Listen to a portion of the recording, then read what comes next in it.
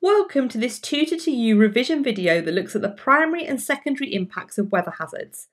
This is part of Paper 1, Unit A, the Challenge of Natural Hazards. When weather hazards occur, they result in numerous primary and secondary impacts. Often students and teachers find it tricky to distinguish between the two, but it is important to be able to do so as they often come up in 9-mark exam questions. Primary impacts are the direct impacts of the natural hazard, e.g. the effects of the strong winds, heavy rain or storm surges, and they happen during or immediately after the event. In tropical storms you have damage to and destruction of buildings. However, tropical storms often bring huge storm surges with them, so you have loss of life through drowning, which causes 90% of deaths in tropical storms. Power lines are often blown down and crops can be washed away.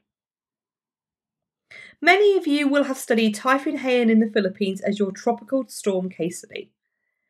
Primary effects here included around 6,300 people killed, with most of these people drowning in the storm surge. 40,000 homes were damaged or flattened, and 90% of Tacloban city was destroyed. Tacloban Airport Terminal was badly damaged and the typhoon destroyed 30,000 fishing boats.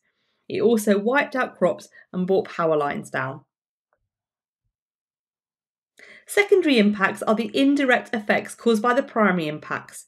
They occur after the main event in the coming hours, days and weeks. Many people get confused between the two.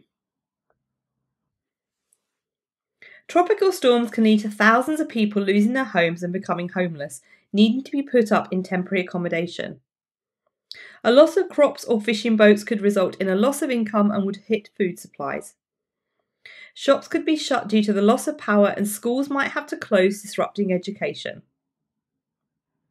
The secondary impacts of Typhoon Haiyan included millions of people being left homeless and without a source of income. Flooding caused landslides and blocked roads, cutting off aid to remote communities, and power supplies in some areas were cut off for a month. Aid efforts were slowed down because of weeks of disruption to ferry services and airline flights.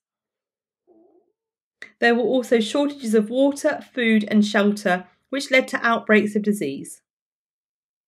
Finally, many jobs were lost, hospitals were damaged, shops and schools were destroyed. These all affected people's livelihoods, as well as their access to health and their access to education. That concludes this Tutor to You revision video focusing on the primary and secondary impacts of weather hazards. Thank you for watching.